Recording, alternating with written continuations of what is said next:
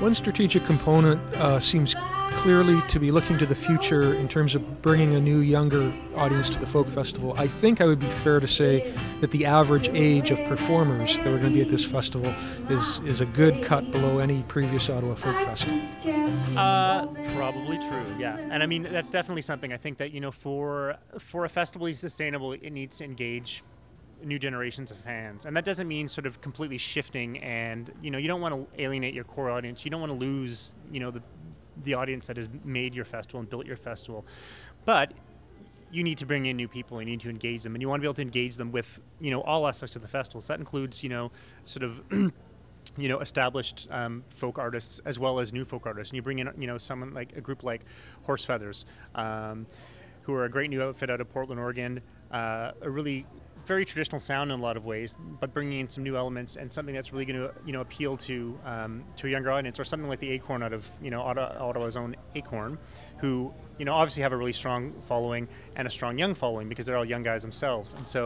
And they're working very much in the sort of folk music tradition and bringing in various elements of different folk traditions from around the world into what they're doing, as well as, sort of indie rock traditions. So they resonate with, they're going to resonate with an older audience, I think, as well as with the younger audience.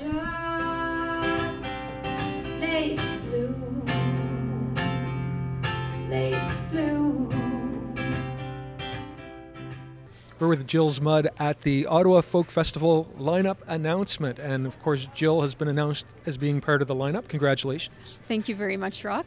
I'm pretty excited about it. So tell us what it means for a local artist. I mean, you've had your debut album just out in the last year.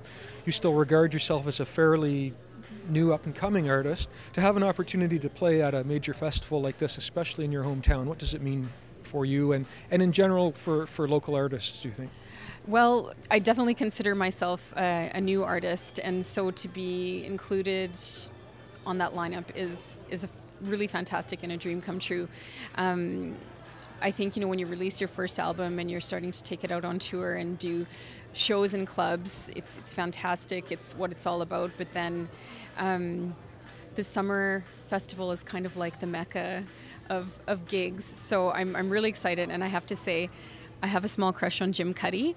So to be included on the same lineup as Jim Cuddy, I may have sparkles in my eyes, which we won't tell my boyfriend about.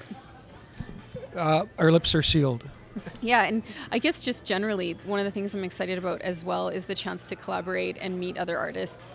Because not only do we get a chance to perform a set, we also get to do workshops. So I don't know who I'm doing workshops with yet, but I think that's one of the fantastic things about the Ottawa Folk Festival. It's a chance to meet other musicians from all over the world, as we saw with the lineup, and get a chance to see what they're doing and maybe exchange numbers. That's really where the real action, I think, happens at the Folk Festival, on the day stages, where artists who have never often met or collaborated before are sort of thrown together in a melting pot and exchange songs, start playing on each other's songs, different dynamics happen, different friendships form. I think for the audience, that's often the real treat of the festival. Well, I know I look forward to it when I go to festivals, so it's going to be wonderful for me to take part as a musician this time and be one of the singers in the round, or so to speak. If you wait and let me make my mistakes, you might just catch me open up and blue.